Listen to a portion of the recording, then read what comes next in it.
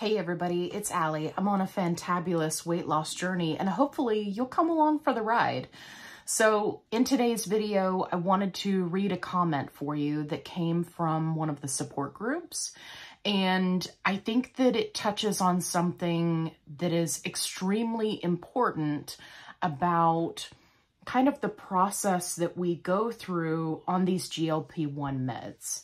So let's jump right into it. So I'm going to read it for you here.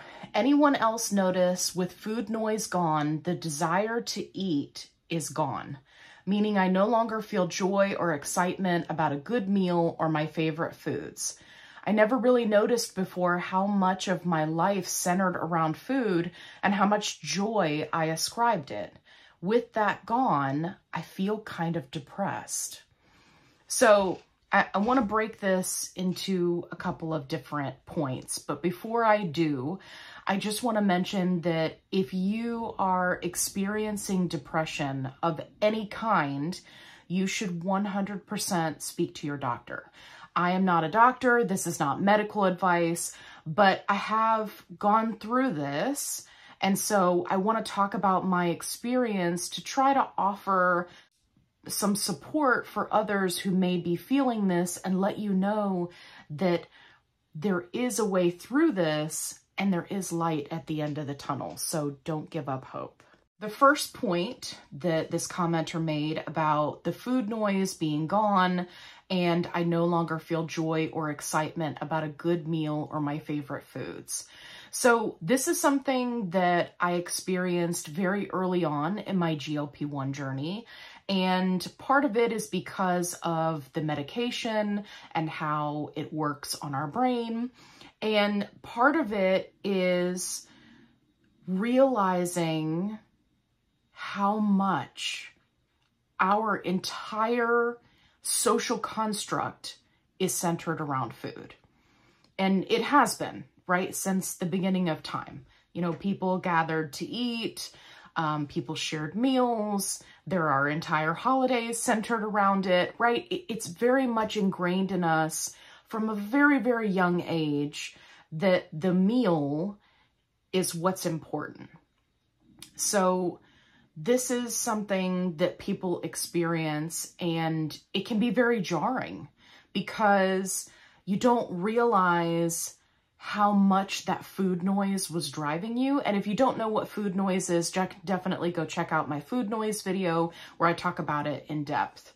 But it runs your whole life, right? And then we have this social construct that reinforces that food noise, right? We're constantly being bombarded with ads about food and fast food, and we're constantly watching recipe videos on TikTok and YouTube. And it's just further cementing that in our minds that that is where the joy is. Now, there is a certain level of satisfaction, enjoyment, excitement surrounded around our favorite foods, right? And again, that all happens in the brain. So when you're on these medications and you no longer have that, especially if you were someone like myself who was using food as an emotional crutch, either for your highs, right? You know, sharing a meal with friends, family, you know, having a treat, right? Or even your lows where you're, you know, like I was doing, binging, eating calorie-dense foods, and really just struggling with food in general. When you're put into a situation and you weren't expecting to come to that realization on this journey, which I have never heard of anyone's doctor warning them about this, it can be very jarring. And it's something that you have to work through on your own. And it's one of the main reasons why I tell people that I feel like with these medications that therapy should be required, at least for a certain amount of time. Because just like with weight loss surgery, right, there's a certain amount of therapy that's required. it's essentially the same goal, right? We're trying to better our health and better our life. And there's a huge psychological component here that people struggle with on their own and can be very challenging. So one thing that I wanted to mention is when people have this realization, it can be overwhelming. It can feel like, what do I do now? What do I do? Right? Especially for people, again, like myself, who would eat out of boredom, eat when they're sad, eat when they're happy. Now what? Now how do I deal with stress? Now how do I deal with not being excited about my favorite foods? And I just want to say that as you continue on this journey, those feelings kind of level out. It's not something that consumes you all the time forever, right? Especially to the level of being depressed. I think that the initial realization can be very jarring, right? We've been told all our lives that food is, you know, that's important. And so there's a mind shift that takes place when you're on these medications, and you really have to learn, okay, if you're somebody who eats out of boredom, you have to learn how to recognize that and then decide how you're going to address it. So, for example, this is something that I have struggled with. And one thing that works really well for me, because I have ADD and I'm a procrastinator, is I will, in that moment, go and clean something. If it's at my desk at work, I'll clean up my desk. Take 5 minutes, clean up my desk. If it's, later on in the evening, I'll do some dishes. I'll do a load of laundry.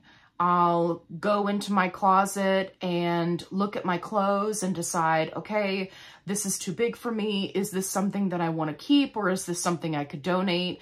And I'll make a pile, right, to then go through and donate at a later time.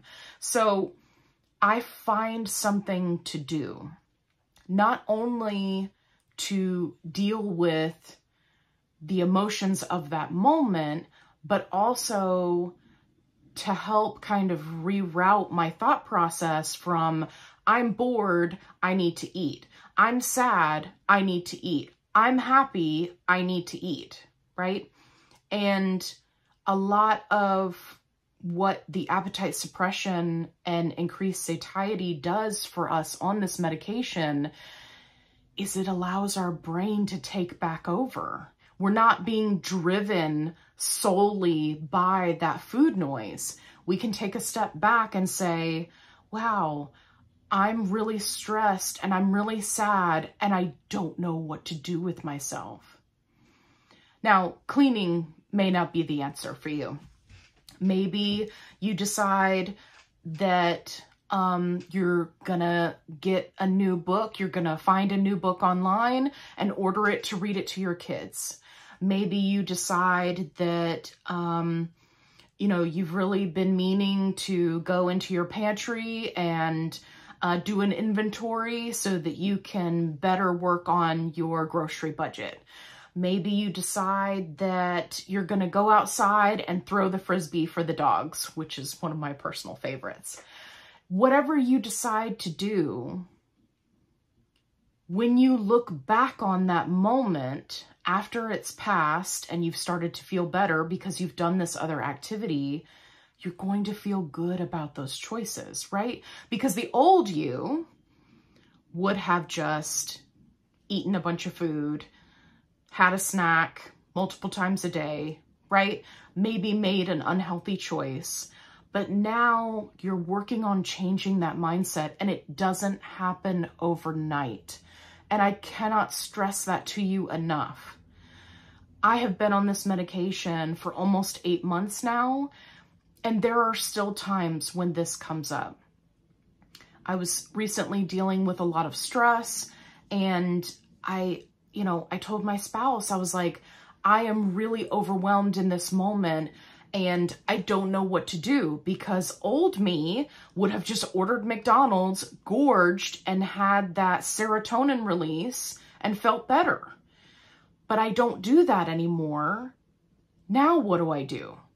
So don't count yourself out, and don't count out the people around you to rally behind you and say, hey, I'm struggling in this moment. Can you help me?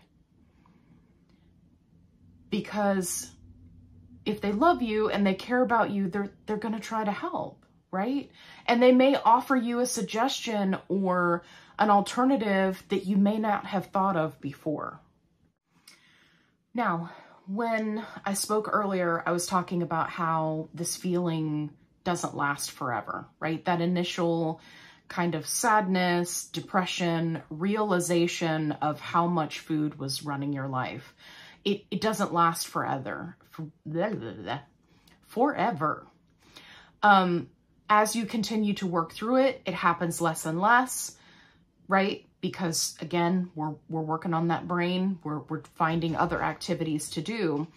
And the joy of your favorite foods comes back because you have a new appreciation for them that I cannot describe to you.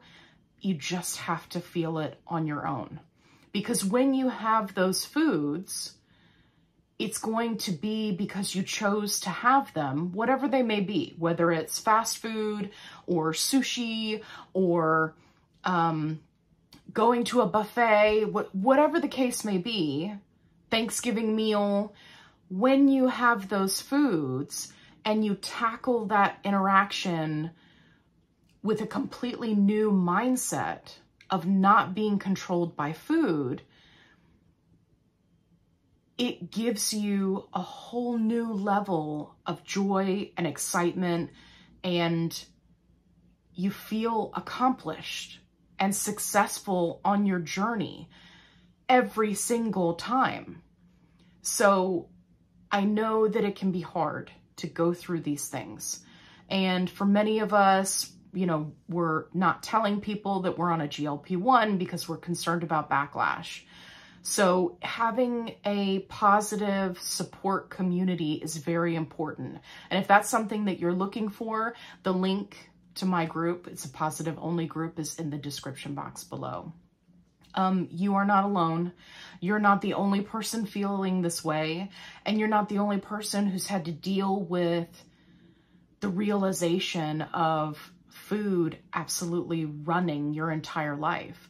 Before I started this GLP-1 journey, I used to watch predominantly Food Network, cooking shows, cooking channels on YouTube of various ethnicities. I was blowing out my grocery budget, making new recipes, you know, every day, chasing that high from food. And when you're able to move through that, as time goes on, everything gets better. So I just wanted to come on and give you a little bit of my experience and let you know that there is light at the end of the tunnel, and you will get there if you do the work. I know it's hard. I know it's challenging, but it's worth it. It's so worth it because you are worth it. I hope you found this video helpful. If you did, give me a thumbs up. If you haven't already, subscribe. I'd love to have you along for the ride. And if you're looking for that positive only support group, don't forget the link is in the description box below. And as always, be kind, rewind.